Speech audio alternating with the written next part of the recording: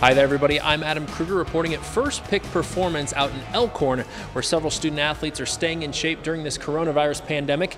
That includes Omaha Central basketball standout Latrell Wrightsell Jr. The first-team All-Stater recently just committed to Cal State Fullerton. Out of the half-dozen Division I offers, Cal State Fullerton had the right sell for Latrell Wrightsell Jr. Just playing with a great coach, a great environment, and great coaches like that.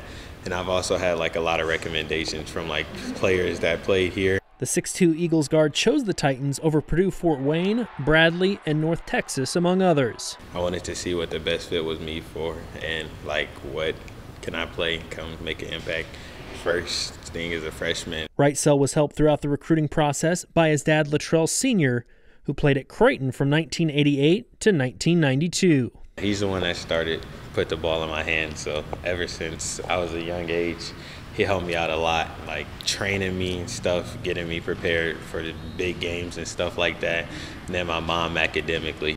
During his time at Central, Wrightsell Jr. helped the Eagles to 4 state tournaments, including a title game appearance his junior year. I wouldn't play for anybody else. Coach Behrens is a great coach. He's a great guy, great leader. Helps me on and off the court. Playing for Central, coming from a historic background, winning a lot of state championships, and then trying to get one ourselves, you can't really beat that. It's been fun, competing in Nebraska. They always say we don't have basketball players here, so obviously proving them wrong is a big thing for us. While Wrightsell will soon say goodbye to friends and family, he won't mind saying goodbye to Nebraska winters. 70-degree Christmases, can't beat that. No snow.